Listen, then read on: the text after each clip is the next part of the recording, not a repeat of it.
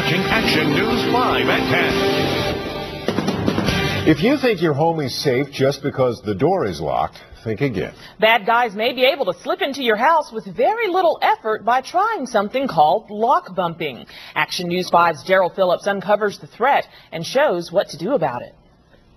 Memphian Cindy Sinclair has a 1-year-old son. To her, security is everything. It was certainly important before, but now that we have a baby, that's all I think about. I just want to make sure that he's okay.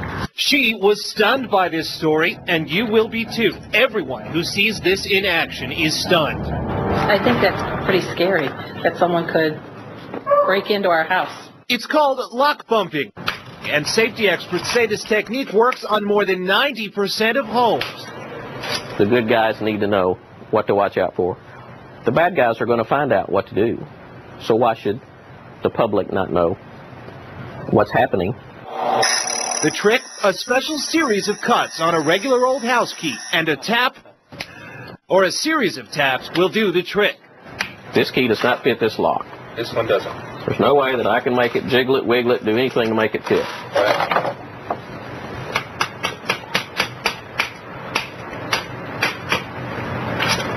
That's bumping. That's bumping. Memphis locksmith Glenn Piper says you need to worry about this because it is so easy. Even a 10-year-old can do it. We tried to talk with police from multiple agencies about it, but they wouldn't even do an interview, either because they didn't know about it or didn't want to take heat for telling people about it.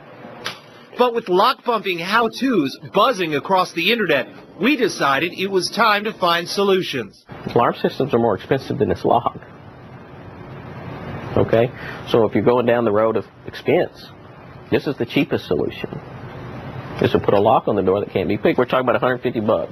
There are some things you can do. Piper says alarms and pets are good deterrents. Lighting around your house helps too. But he says the best thing you can do is spend a little money on better locks. Locks by Medico and Schlage Primus can't be bumped. They're more expensive, but they'll do the trick. When you try to put value on your property, that's easy enough to do, but how do you put the value on your personal safety? You can't put a price tag on that. How can you afford not to have a lock that you can't pick them this way, or that you can't use a bump key on?